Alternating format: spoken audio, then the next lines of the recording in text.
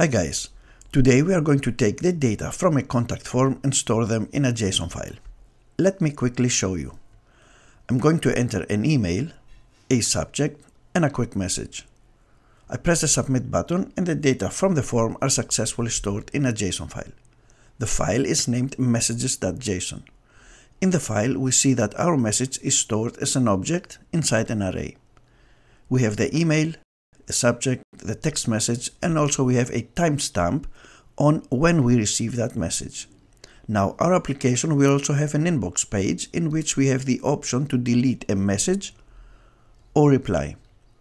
So without wasting any more time, let's start by showing you the files needed to build this application.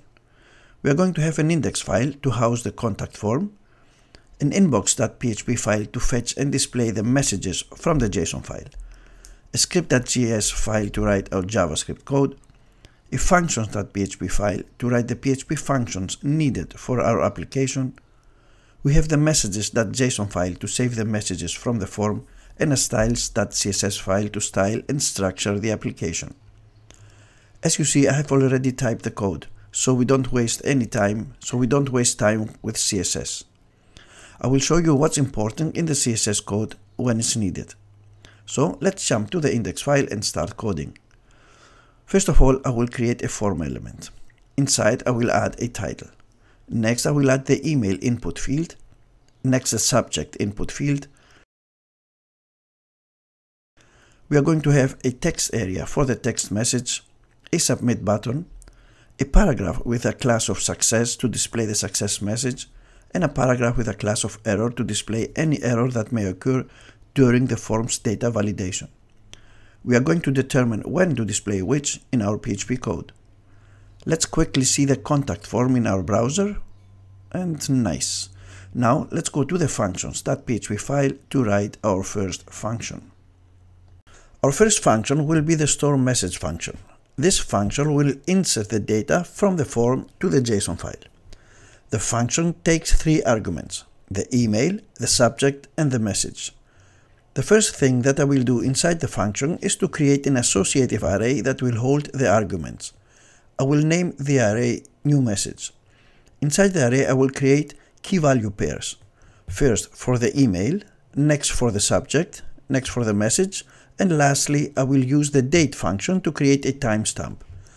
The format parameters within the date function will output the following date structure. Next I will loop through the new message array and check if every input field has a value. If there is an empty input field submitted, the function will return a message that says all fields are required and the process stops here. Next I'm going to sanitize each input field's value. I don't want to save harmful code in the JSON file. For that I will use the array map function. The array map function takes as its first argument a callback function and an array as its second argument. In our case, the new message array. The array map function runs a callback function for each element in an array and creates a new array from the results. To access each value in an array, we have to pass in the callback function an argument. Now the item variable will access each value in the new message array. The callback function will return the htmlspecialchars function, which will sanitize each value and store it in the sanitized message array. Now all our input values are sanitized. Next it's time to store the sanitized message in the JSON file. First I will check if the JSON file is empty using the file size function and pass in as an argument the path to the JSON file. The file size function returns the bytes of a file. So if it is 0, that means that the file is empty and this is our first record. So we have to create an array to hold our first message. But if the file is not empty, I will use the JSON decode function to convert the data from the JSON file to an array so we can work with them. As a parameter, I will insert the file getContents function to fetch the data from the file. And as a second parameter, I will pass in the keyword true. The true keyword will decode the data to an array. If we omit it, the JSON decode function will return an object. And I will store the array in a variable named old records. Next, using the array push function, I will add the sanitized message to the old records array. After that, I will use the data to save variable to assign the old records array. The data to save variable is acting as a generic placeholder. If the condition is true and this is the first message, the data to save variable is holding the new message inside an array. Else, the data to save variable is holding the old messages from the file plus the new one. Hope it doesn't confuse you. Now, before we insert the data to the JSON file, we have to convert them to a JSON string. So I will use the JSON encode function and I will pass in the data to save array. And as a second argument, I will pass in the JSON pretty print combined with the JSON unescaped Unicode constants. The JSON pretty print constant will structure the data in the file in an easy readable format, and the JSON unescaped Unicode will make sure that we can read non-Latin characters in the file. And I will store the result in the encoded data variable. Next, I will use the file put contents function to store the data in the JSON file. The logX flag makes the process secure.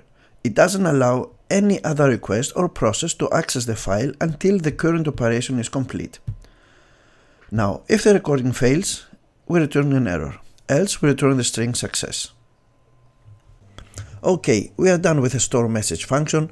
Now let's go to the index file to finish the code. I'm going to scroll to the top of the file, open PHP tags, and I'm going to require the functions.php file so we can access the functions that we are going to write there. Next, I will check if the form is submitted. I will check if the post variable holds a key named submit, which is the submit button's name attribute. If the condition is true, I will call the store message function and I will pass in as arguments the submitted email, the subject, and the message. And I will store whatever the function returns in a variable named response. Next, I will go to each input field and set the value attribute to the corresponding submitted value. This way, if there is an error when the form is submitted, the inserted values will stick and the user does not have to enter them again. First the email, next the subject, and lastly the message. The add character in front of every variable tells the server not to throw a warning when a variable is not defined. Next, let's handle the success and error message. I will open PHP tags under the submit button, and in an if statement I will check the response variable. If it is equal to success, I will display the success message, else I will display whatever message the response variable holds. And last, I will define the response variable above the if statement so we don't get a warning from the server. Okay, now it's time to test the code. Let's open the browser and send a message to the JSON file. I will enter an email, a subject, and a text message. Press the submit button and the message is stored successfully in the JSON file. Let's open the JSON file and nice, here is our message. But there is something here that I don't like. I don't want the values to stick in the input fields after a successful submission. So let's fix it. Let's go back to the index file and under the line that we execute the function, I will check if the response variable is equal to success. If this is true, I will unset the superglobal post variable. Let's see if it works. Let's change the subject and the message. Nice, we have a successful operation and this time the values in the input fields are gone. And if we go to the JSON file, we see that the second message is added in the file. Okay, we completed the first step, which was to insert the message in the JSON file. Now let's go and code the inbox.php file. As you can see, nothing is going on here, it's just a basic HTML structure. As we did in the index file, we are going to open PHP tags at the top of the file and require the functions.php file. Next, I will execute the getMessages function, which we will create right now in the functions.php file. I will say function getMessages, and inside the function I will get the data from the JSON file and store them in the messages variable. Next, I will convert the JSON data to an array. Next, I will reverse the order of the messages in the array because I want to display the newest first. At last, I will return the reversed array. Looking at the code, I see that it took me 4 lines of code to write this simple task. Let me show you how we can write this above code in one statement. I will say return array reverse. As an argument, I will pass in the JSON decode function, in which I will pass in the file getContents function and the keyword true to convert the data to an array. Looks much nicer. Okay, now let's go to the inbox file to display the messages. I will create a div element with a class of message wrapper. The first element inside the message wrapper will be a paragraph to display the number of messages. For that, I will use the count function and pass in as an argument the messages variable. Next, I will open PHP tags and I will loop through the messages array to display each message. Inside the forEach function, I will escape PHP so I can insert HTML code. I will create a div element with a class of message. This element will hold each message. First, I will display the from address. I will create an A tag and in the href attribute, I will say mail to and I will append the email to reply to. Also, I will display the email address. Let's quickly see this. Let's open a new tab and navigate to the inbox.php page. And here we see the number of messages, which is 2. And if I click on the link, the operating system will open the default email client, which in my case is Thunderbird. Next, in another paragraph, I will display the subject, and beneath the subject I will display the received on timestamp. Next, I will display the text message.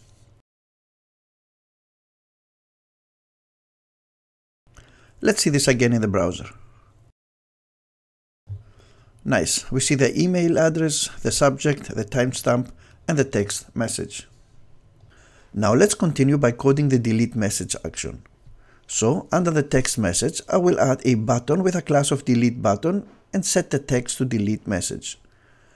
Under the button, I will create a div element with a class of confirm deletion.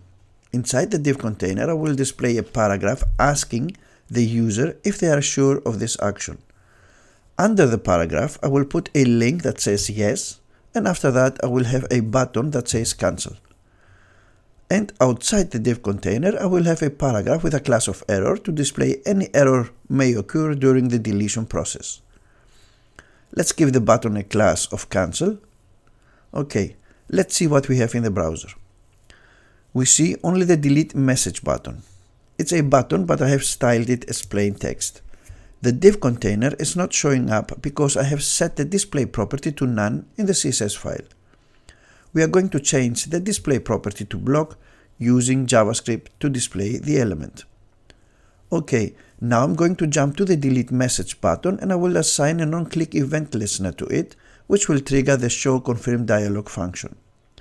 I will pass in the function as an argument the keyword this.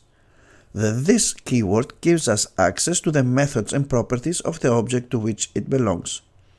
In this case, the this keyword belongs to the delete message button. Now let's go to the JavaScript file to write the function. I will say function, show confirm dialog, and I will pass in as an argument the element variable. Next, I will take the element variable and I will call the next element symboling property. I will say .style and I will set the display CSS property to block. This will unhide the confirm deletion div container. Let's see once again our HTML code. Here is our button and here is its next element symboling. So when we click on the button, we target the confirm deletion div container and change the display property. Okay, but for our function to work, we have to include in the file a script tag that points to the JavaScript file. Also, let's change the typo that I made on the function's name. And we are good to go. Let's check out our code in the browser. Nice. Let's click on the second one. Great. Okay, now let's continue by coding the cancel action. I will add an on-click event listener on the cancel button, which will trigger the hide confirm dialog function. And again, I will pass in as an argument the keyword this. Now let's go to the JavaScript file to write the hide confirm dialog function. I will say function hide confirm dialog, and as an argument I will pass in a variable named element as I did in the previous function. Again, I will take the element variable, but this time I will target the parent element and set the display property to none. This will hide the confirm deletion div container. Let's see again our HTML code. Here is our cancel button, and when we click on it, we target its parent element and hide it. Let's see this in action. Let's reload the page. And nice. Let's test the second one. Great. Okay, we have one task left to code, and that is the delete action. I will go to the yes_a tag and set its href attribute to inbox.php. This means that when we click on the link, we are sending a GET request to the same page.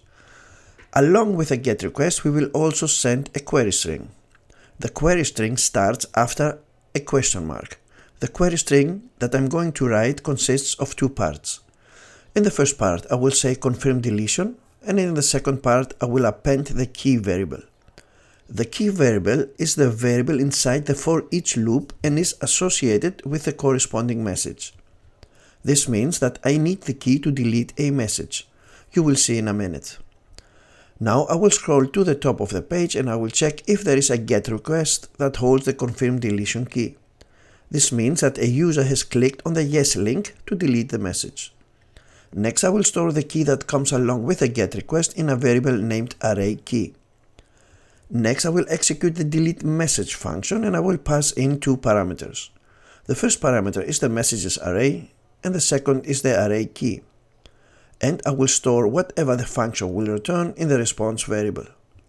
Now let's go to the functions.php file to write the delete message function. I will say function delete message, and as arguments I will pass in the messages and the key variables. Next, I will remove the message from the messages array using the unset function by targeting the specific message using the key variable.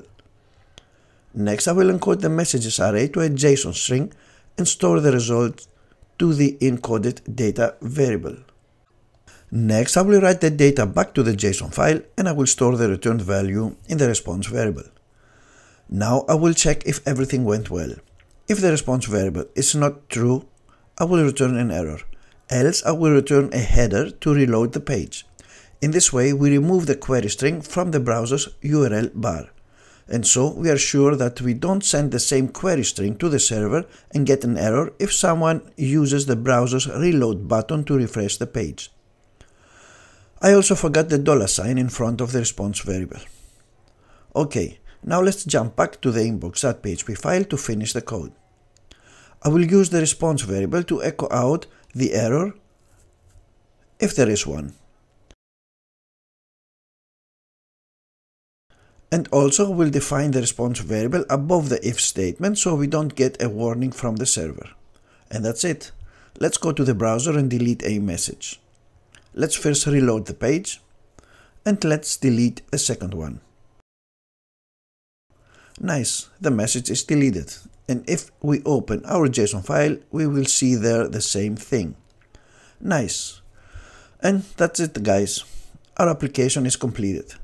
But I have another video for you in which we will fetch the data from a MySQL table and store them in a JSON file.